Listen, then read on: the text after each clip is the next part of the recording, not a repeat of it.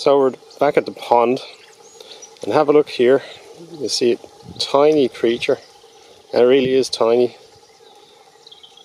This is a water boatman, or also known as a backswimmer, because they swim upside down. Now this one's tiny. They're sometimes called water boatman beetles, but they don't actually. They're not a beetle. They're not a grub. They actually grow from a tiny size. They hatch out fully formed like this, and then they just shed skin and grow and grow and grow from tiny to large, and they can get quite large, not huge. They can fly. They look like a boat with oars. And there you can see it's actually like a little boat, and the oars are out. And what it's actually doing is it's actually just below the surface, it's not on the surface. And this is a tiny one. Oh, there's another one.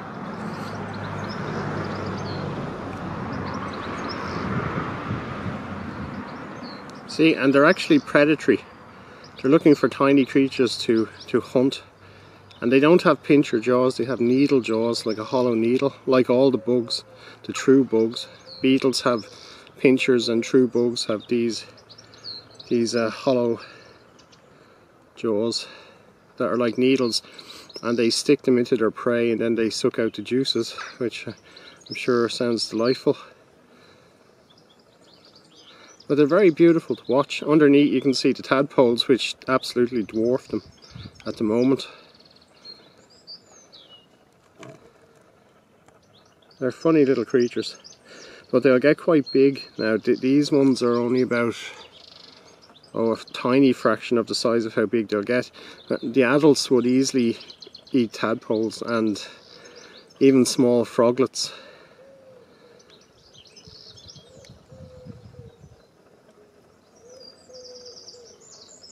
At the moment though, they're just tiny creatures in a very big world. But they're looking at that world with a view to being able to eat things in it.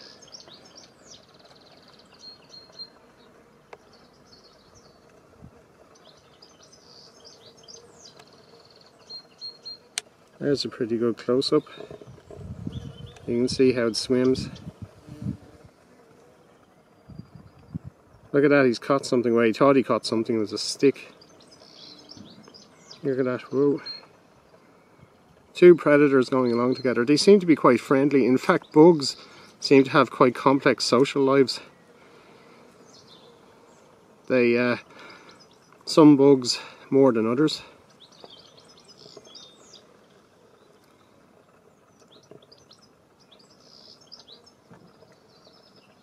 So this is just a very different kind of video.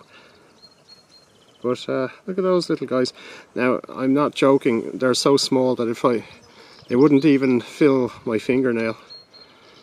I mean, we're talking about maybe 5mm body length or less, 4mm. But they're beautiful.